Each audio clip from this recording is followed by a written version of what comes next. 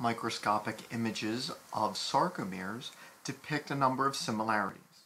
The Z-discs are visible and mark the boundaries of sarcomeres in both resting and contracting muscle fibers.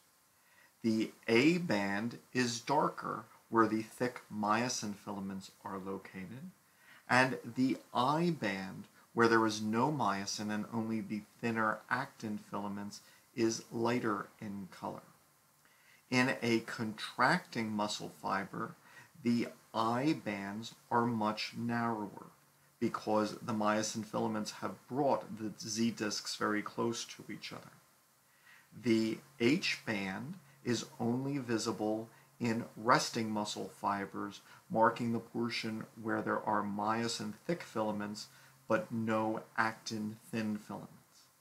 And in both, there is an M line where the myosin thick filaments are attached and supported by the protein myomycin.